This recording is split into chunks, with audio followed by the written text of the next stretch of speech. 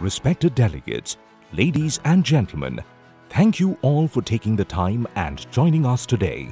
I would like to extend a very warm welcome to one and all to Prarambh, a platform that focuses on policies and initiatives that will be implemented to boost the defense sector in India as part of the upcoming Def Expo 2022 taking place from the 10th to 13th March in Gandhinagar, Gujarat.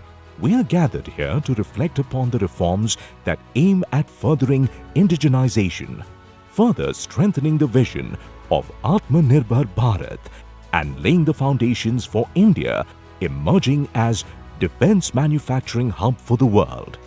As rightly said by the Honorable Defence Minister Shri Rajnath Singh, resurgent India will display its ability to take lead at Def Expo 2022, sowing the seeds of successful new ventures and international partnerships to promote shared prosperity, boost investment, expand manufacturing, and bolster aerospace and defense ecosystems in India. Our visionaries will shine a light on the progress we have made towards this collective goal, including digitizing internal processes, formulating schemes aimed at promoting ease of doing business, and encouraging the manufacture and purchase of indigenous products which act as the supporting wings for manufacturing in the defense sector. Encouraging independence, empowering innovation, and inspiring a sense of indigenous pride, our next guest of honor leads us towards a smarter, secure, and more self-reliant future. To begin the event with a very special address, please join me in welcoming the Defence Secretary, Ministry of Defence, Dr. Ajay Kumar. During the last couple of years, government has taken several historic measures to create a more vibrant defense industry ecosystem. Special efforts have been made to encourage private sector participation in the sector. This year, 64% of our budget has been earmarked for domestic industry, and out of this, 25% has been earmarked for private industry alone.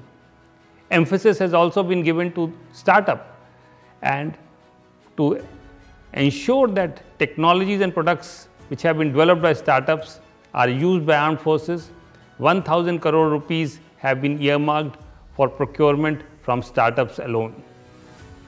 Corporatization of OFB,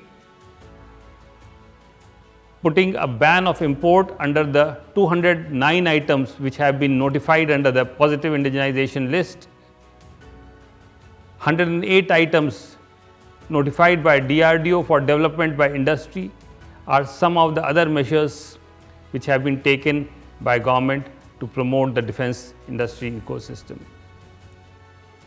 Going forward, we want to ensure that there is equal level playing field both for defense industry as well as for the public sector.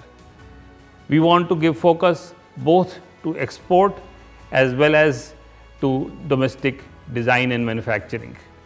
75 years of independence, Azadi Ka Amrit Mahotsav, is a watershed moment as far as defense production ecosystem in the country is concerned.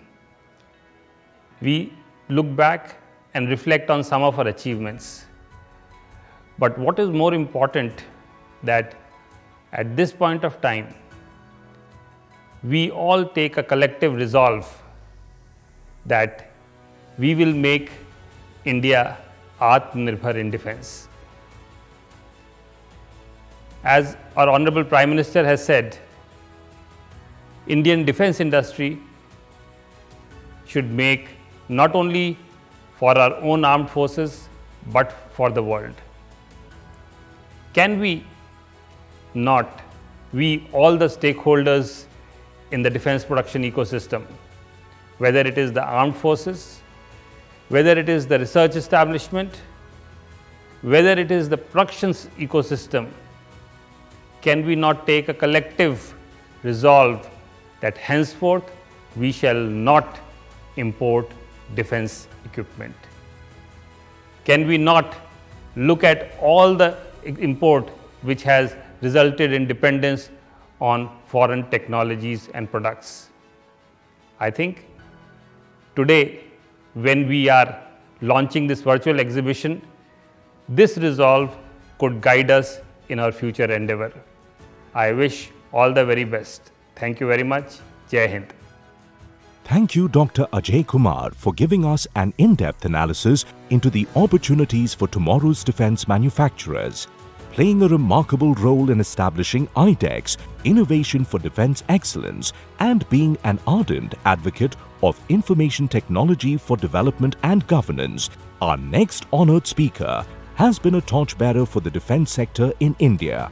To share his perspectives on the initiatives being strengthened towards, please join me in welcoming Additional Secretary in the Department of Defense Production, DDP, Mr. Sanjay Jaju. Self-reliance in defense has been the cornerstone of India's defense production policy, and the recent call for atmanirbhar bharat by the Honorable Prime Minister has provided further impetus to realize the goal of self-reliance in defense production.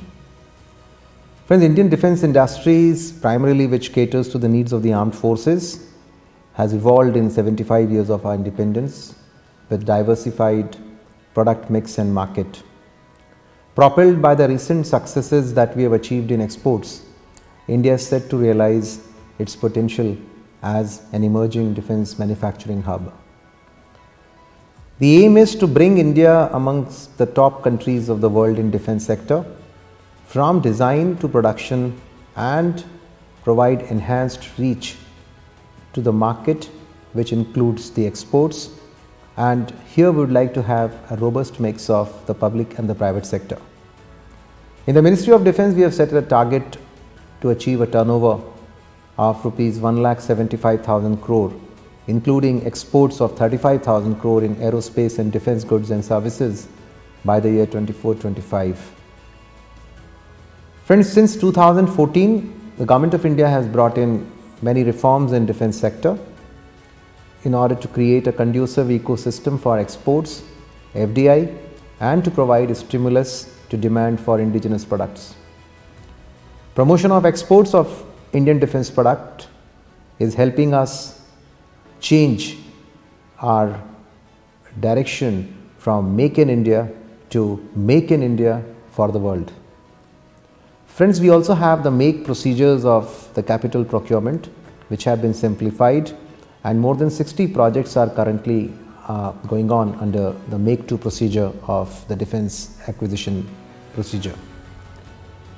In order to bring startups into the defense ecosystem, we have created Innovations for Defense Excellence, which is acting as a bridge between the startups and the Ministry of Defense, and is helping us create prototypes and solve futuristic problems and bring in solutions to the military problems. We also have two defense industrial corridors, one in the state of Uttar Pradesh and another in the state of Tamil Nadu. And these two corridors have been created to provide a conducive ecosystem for the holistic development of the defense manufacturing processes. You are also aware that a decision has been taken to convert Ordnance Factory Board into 7 new companies, which have been dedicated to the nation on the 1st October 2021. We are into our 75th year of independence, and we are all celebrating the Azadi Ka Amrit Mahotsav, and we all aim to bring India amongst the top countries of the world in defense sector, from design to production, and create a robust participation of the public as well as the private sector. As a precursor to the Defence Expo 2022, proposed to be held at Gandhinagar in Gujarat, where we will be showcasing India's journey of 75 years for Atmanirbhar Bharat, we've now brought in this showcase in which we are depicting 75 stories across the aero systems, naval systems, land systems, electronics and missiles, and all this has been curated as an experiential and an immersive walkthrough on a virtual platform. To make it a holistic congregation of display of machines and intelligence, along with interaction and infotainment. This virtual exhibition will have 7-day virtual events which have been designed to engage the stakeholders involving the ministry, the manufacturers, innovators and the common masses across the country.